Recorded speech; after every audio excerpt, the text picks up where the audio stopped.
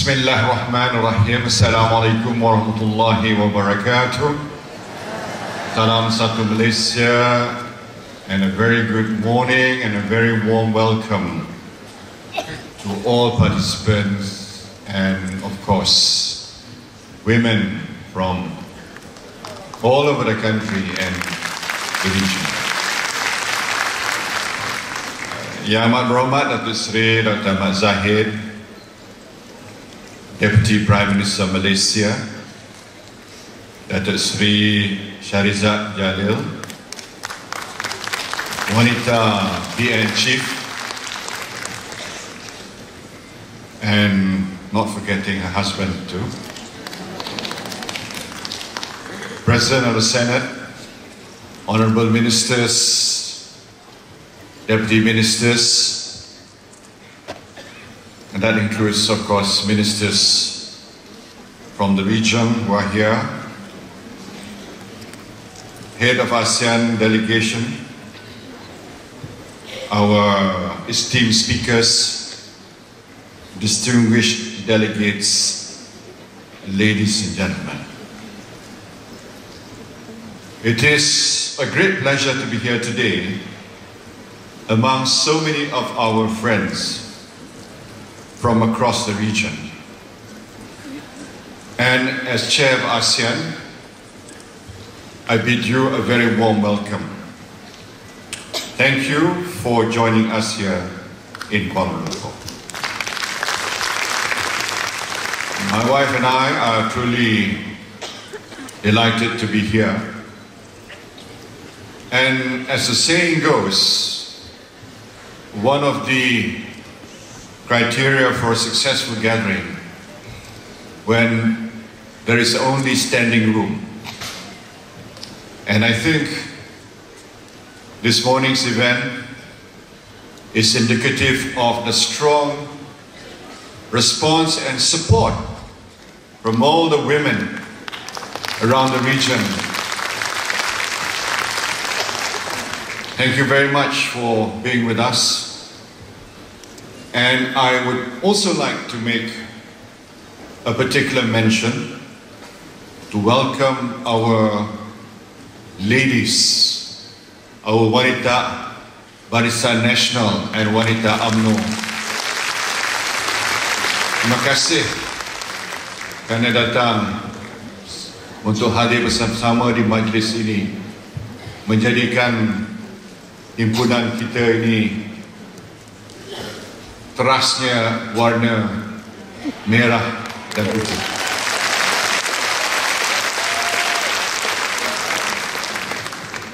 Ladies and gentlemen, there's been considerable discussion about women's role in politics in recent months.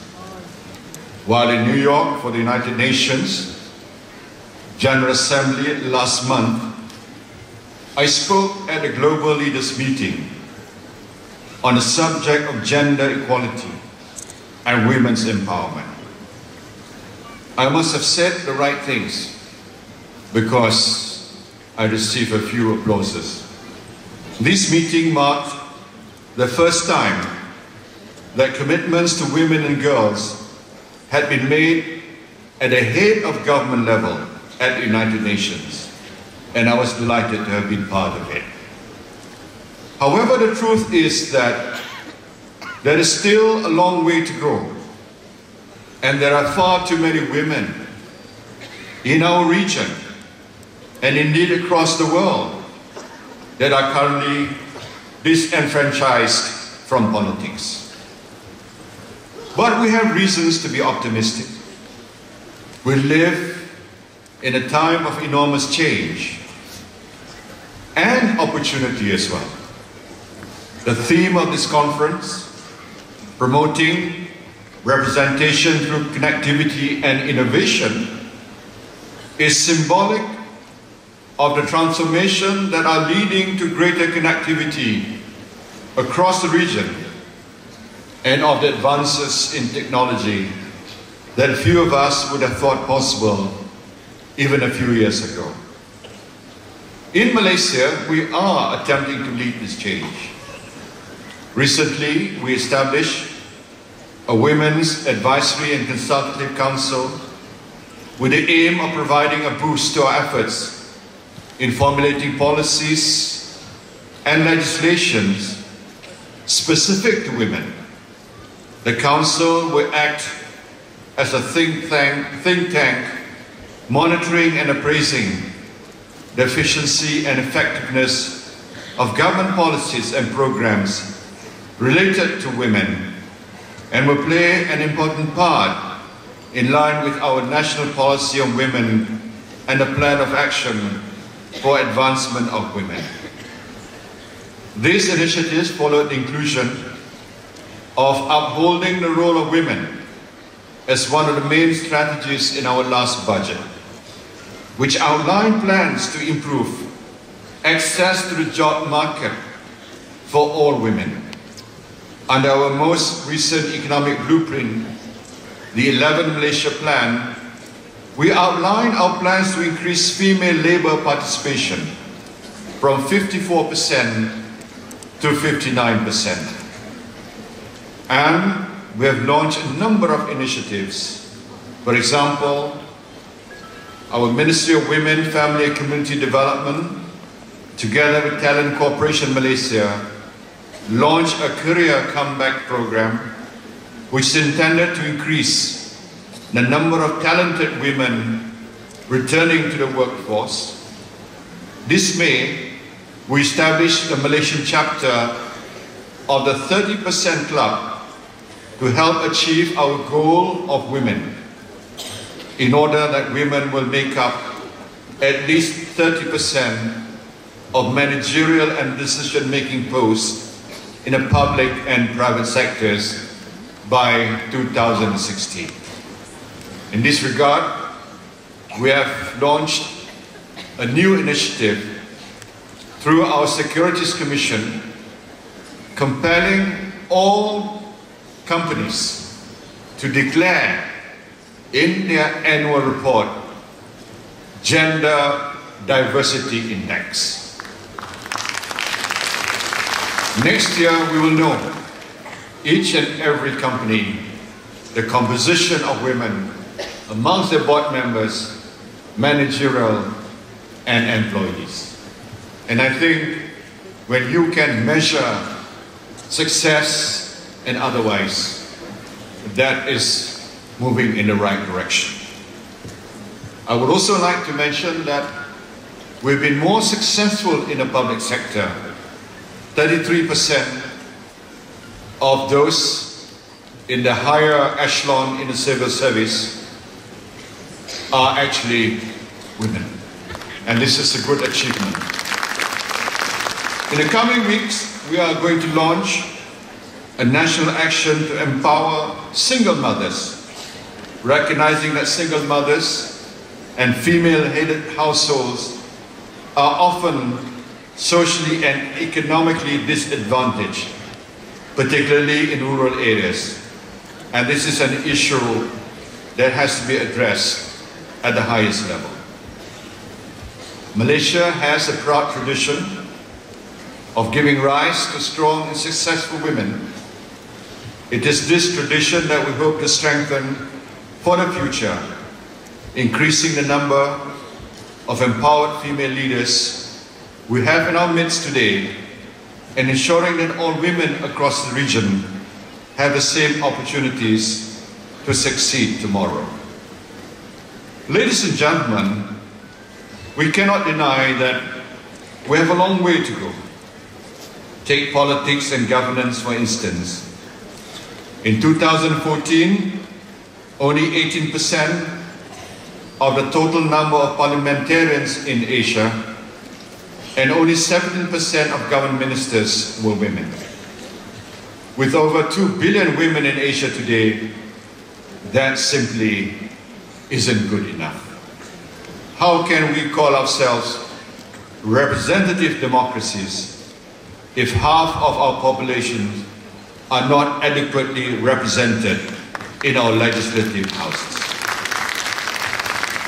There are some who continue to see politics as an arena solely for men. This was confirmed in a study by the Harvard Business School examining perceptions of women leaders, which revealed that a majority of people believe women to be out of place in politics. Let me be very clear, they are wrong. Women have an equal, indeed, a crucial role to play in matters of politics, governance, and leadership. And I am the first to admit that for every election that we have won in Malaysia, women have played a pivotal role. Not far from us in South Asia, we've seen practically every country in that region led by strong, decisive women at some point of time in their recent histories. Indira Gandhi in India, Benazir Bhutto in Pakistan, although I'm told that I have to say it differently, Bhutto in Hasina Bagun in Bangladesh, and so forth. We have of course had female leaders lead some of our countries in the past, such as Indonesia and Philippines. But who is to say that we cannot achieve the same across all of ASEAN? Talking about this isn't enough. What we need to focus on is how we can effectively and permanently address this disparity. What can we do to ensure that women leaders are able to thrive in politics and make it to leadership positions? The change, some would say, starts at home. In a study by Oxford University, it was found that women are still responsible for the majority of child tasks. In families when both adults are working, women are roughly 6 times more likely than men to bear responsibility for the majority of household tasks, and they're about 10 times more likely to be primary child care provider. The sacred role of women aside, does that seem fair to you? It doesn't to me. If we are serious about having more equal representation for women in our legislatures, indeed, if we are serious about having a female Prime Minister of Malaysia one day, then the change must start in the home, with every father, husband, and every son. Let me say that this is something that's important for us to pursue. And you know the saying that behind every successful man lies a woman. It's a cliche. So if you extend that logic, the more successful you want to be, the more women must be behind you. So, I mean, I want to explain that it's in a political sense. Otherwise, I will get into a lot of trouble with my wife. Ladies and gentlemen, we must challenge and overcome the social conventions that say a woman's role is only in the household, that it's only a woman's responsibility to take care of her home. Both genders, men and women, must understand that these are shared responsibilities and men must share in them. Only then, having changed this mindset, can women go beyond and become true equals in the workplace. Ladies and gentlemen, in an era where connectivity can result from the simple possession of a smartphone and the downloading an app, the linkages between information and innovation have never been more promising. It is increasingly evident that we're living through a data revolution where people, irrespective of their geographical location, are tied to the rest of the global community. In Malaysia, we recognize the enormous opportunities this presents, and indeed, we're looking to leverage these developments in innovation and technology to help drive us forward as we draw ever closer towards our objective of reaching high-income nation status by 2020. As chair of ASEAN, Malaysia strives to foster platforms of innovation with the Malaysian Global Innovation and Creativity Centre, MAGIC, and Agency Inovasi Malaysia AIM, being just two examples of organizations we have established in this space. MAGIC, which was launched in 2014 by President Barack Obama and myself, is led by Cheryl Liu, a dynamic female leader, aims to foster a collaborative and supportive ecosystem of aspiring innovators. Since the launch, MAGIC Academy has run over 80 workshops, trained 13,000, almost 14,000 entrepreneurs across all sectors. AIM was established with the objective of ensuring innovation was embedded in the national psyche. I think it's important for us to establish more and more platforms so that when we tell people to innovate, they know how to do it. Many people, when you say innovate, they turn around and say, how do we do it? So the more platforms you have, the better access to innovation which will take place in our communities.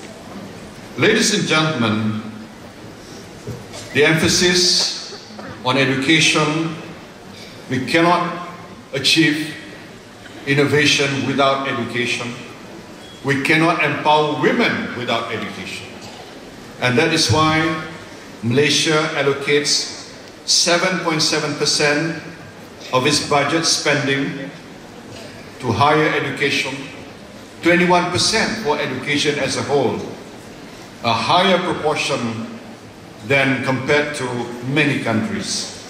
And this has produced tangible results. Over the past decade, higher education enrollment in Malaysia have grown by 70% to include 1.2 million students today. In 2010, compared to 1990, 6 times as many students were enrolled in bachelor degrees and 10 times as many enrolled in postgraduate degrees. Looking ahead, the Malaysian Blueprint, Education Blueprint, has set new targets for 2025, improving tertiary enrollment rates from 36% currently to 53%, and higher education enrollment from 48% to 70%, increasing the current 75% graduate employability to more than 80% in 2025, ensuring we have at least one university in Asia's top 25, 2 in the global top 100, and 4 in the global top 200. The blueprint calls for an entrepreneurial mindset among students and institutions, one that produces graduates with a drive to create jobs rather than simply seek jobs, and making sure that the very high rate of enrollment of students at public universities in Malaysia, almost 70% are women in our public universities. That large proportion of women will in fact play a crucial role in achieving our long-term goals. Turning to connectivity, I don't want to talk too much about this because the subsequent speakers will touch on this, but I'm impressed that as digital migrants, Datuk Seri Sharizat mentioned about native digital. but people like us are digital migrants because we moved from the analog era to the digital era. But I'm amazed with how many of us have made this transition to become quite tech savvy. And I know amongst Wanita UMNO and especially Datuk Seri Sharizad, she is very, very active in social media. And I keep track of all the women's activities because she sends me MMS on a fairly regular basis. So Wanita UMNO, I know what you get up to, even though I'm not there. But I have to say that she also lightens up my life by sending me some jokes now and then, but unfortunately they're not the ones that I can relate to the public. Ladies and gentlemen, while this conference aims to create a political network for ASEAN women involved in politics, and by extension, encourage greater participation of women in decision-making positions in the electoral process, I hope this is the beginning of something exciting, a growing trend of cooperation, sharing amongst the ASEAN nations today. And don't forget, we've chosen the theme for this year, People-Connected ASEAN, People-Centered ASEAN. And when you talk about People-Centered ASEAN, then the importance of women to achieve that goal becomes more and more evident. We must encourage and support the exchange of ideas across borders and then create an environment where ideas can be implemented. Let us learn from one another and doing so strengthen ourselves and each other. It is in light of this that I look forward to establishing a secretariat for women in politics in Kuala Lumpur to ensure that this dialogue and cooperation will continue. I'm not sure whether we should host every year, but we can at least do it once every 2 or 3 years, and in between encourage our fellow ASEAN countries to host the same event and give us opportunity for BN women to travel to the other ASEAN countries as well. Ladies and gentlemen, an increase in the number of female leaders in ASEAN can only bring more solutions and valued perspective to our decision-making process. Looking forward, we must create a level playing field where women have the same opportunities to succeed as their male counterparts. I believe my daughter or our daughters should have the same opportunities I was granted or that we were granted, and indeed that my son or our son was granted. It is only when she and all of our daughters have the same opportunities that I will rest easy. Remember, when women succeed, we all succeed. Thank you. Component and friends of Barisan Nasional and the committee members of Women in Politics Kuala Lumpur, head of delegates from member states, please make your way onto the stage for the official launch of WIPKL 2015.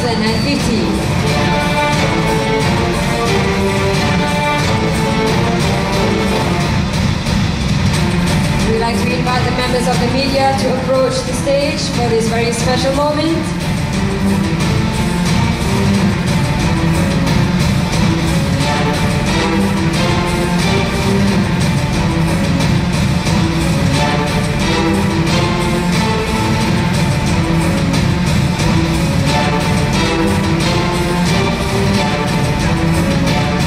What we'll be seeing shortly is the official launch of WIPKL 2015 that will be graced by the Honourable Prime Minister. And joining the stage still, there are some members. Ladies and gentlemen, to direct your attention to the screen.